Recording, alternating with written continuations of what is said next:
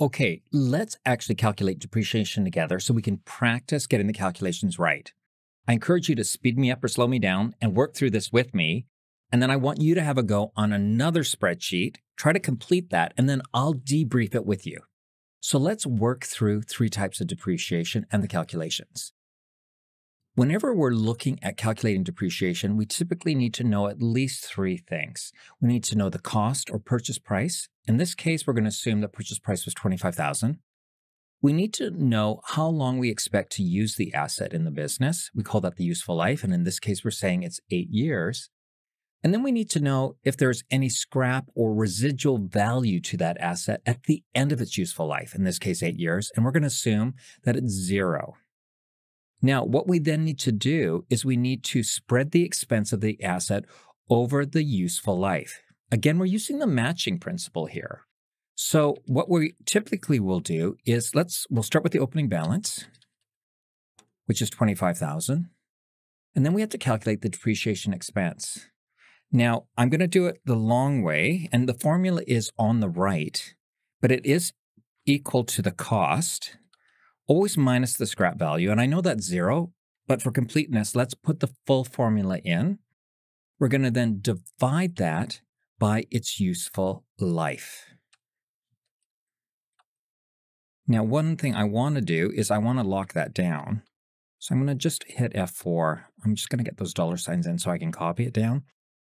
But you can see the cost is $3,125. Now, let's imagine, though, that the scrap value at the end of 8 years was, I don't know, $5,000. Our formula then updates, and basically we're saying there's only $20,000 of expense over 8 years, so we'll divide that up, and the amount each year will be $2,500. Okay, so let's put that back to zero. Our closing balance on our balance sheet is going to be the opening balance, simply minus the depreciation expense. Now, our opening balance is going to be the closing balance. Our depreciation expense isn't changed, so I just did Control D, fill down. And our closing balance will be the opening balance minus the depreciation expense. And then I'm going to highlight this. I'm just going to copy it down. I'm using the shortcut Control D. And you can see, and the trick to make sure you got the calculation right is that at the end of the useful life, the closing balance should be the scrap value or residual value, which in this case, we've already said is zero. Let me change that again to 5,000.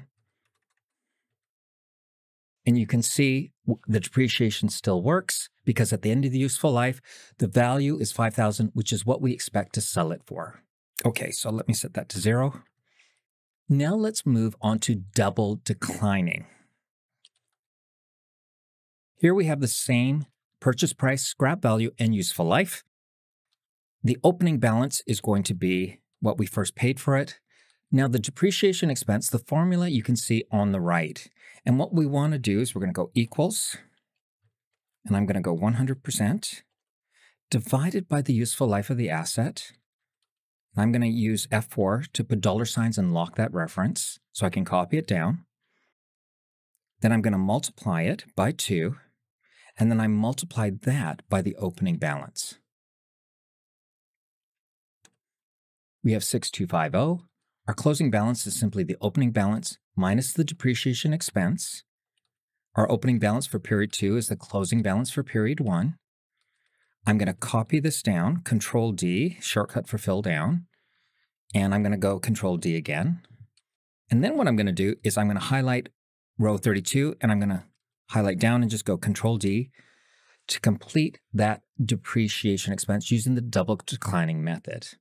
Now, one of the things to note, recall, is that we're using this where we think more of the asset is used up in earlier years. So we're trying to spread that expense based on how we expect to use the asset. Okay, so now we've done double declining. Let's look at units of production. I'm just going to scroll up. Okay, so again, same type of basic information. Purchase price is the same, scrap value is the same, and useful life is the same. Our formula is here. Let's fill this in. And the way we are spreading this expense is basically on how the equipment is going to be used in production. So what we're saying is there is going to be 50,000 of units produced over 8 years, and we expect 2,000 units to be produced in year 1 or period 1, 3,500 in period 2, and so on. We've also already done the calculation of what percent of total product or units are represented by each year. So 2,000 divided by 50,000 is 4%, or in other words, 4% of our total units will be produced in the first period. So we're going to take 4% of the expense. So the opening balance is always going to be the purchase price to begin with, but our depreciation expense is going to be the number of units produced divided by the lifetime number of units, but we've already done that. That's 4%, but we're going to multiply it by the cost minus the scrap value, which we know in this case is 0. And we're going to record a depreciation expense of 1,000. Our closing balance is simply the opening balance minus the depreciation expense. And our opening balance is the closing balance from the period before. I'm going to copy down, Control D, the depreciation expense for period 2. Why is it more? It's because 7% relates to that year. Our closing balance, I'll copy down, Control D, and then I'll copy this all down. Very much like our first depreciation exercise, we know we've done this right if at the end of the 8 years, the balance here matches our scrap value, which we know is 0. Let's just test that. Let's put scrap value of 5,000 in. And again, you can see our depreciation expense has gone down each period, but that's because we expect to sell the asset at the end of its useful life for 5,000. Okay, let's practice with depreciation expense again. I'm hoping that you have already had a go. If you haven't, I encourage you to pause the video, have a go, and then we can debrief this together. We're going to do the same 3. We're going to do straight line, double declining, and units of production. Okay, so let's start with our straight line. Here we have slightly different purchase prices, scrap values, and useful lives. We have a purchase price of $35,000. We think the asset will be used in our business for 5 years. And at the end of 5 years, we think the asset will be able to be sold for $2,725. So our opening balance when we buy the asset, of course, is the purchase price. Our depreciation expense for straight line is relatively straightforward. We just take equals the purchase price. Make sure you put those dollar signs in there. I use F4 minus the scrap value, which is really representing the expense that we need to spread over the useful life. And then we're going to divide it by the useful life. And again, F4, make sure those dollar signs are there, and then we can just copy it down. So our depreciation expense is going to be $6,455. Our closing balance for the period is simply the opening balance minus the depreciation expense. The opening balance for the next period is the closing balance from the previous period. We can copy down the depreciation expense. We know it's straight line, so it should be the exact same number. And then we can copy it all down. And we know we've done it right if at the end of the useful life, the amount that's the closing balance matches the scrap value, which was $2,725.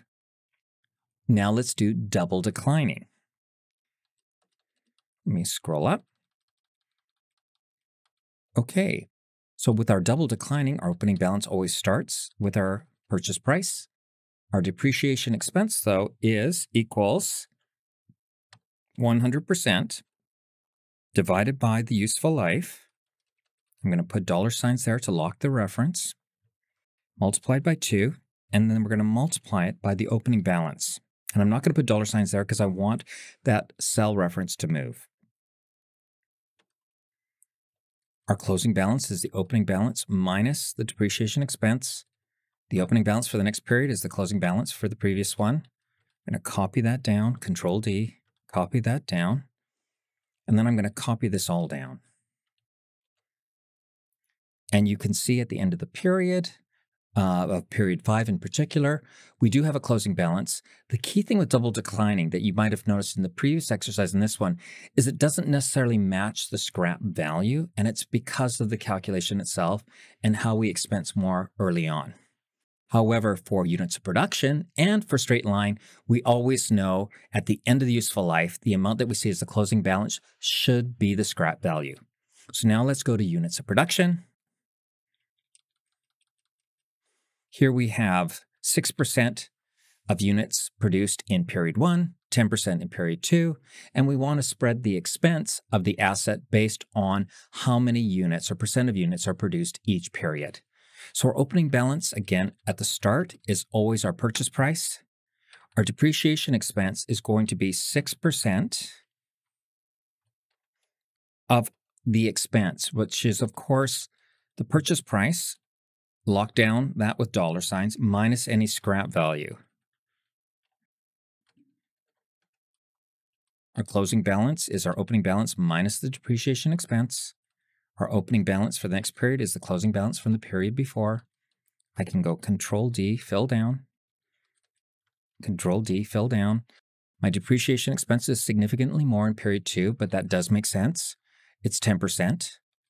If I copy this down just 1 year, again, that year it's 6%, so it should match our period 1. I'll copy the rest down using Control D. I know we've got it right because the scrap value as the closing balance is 2725.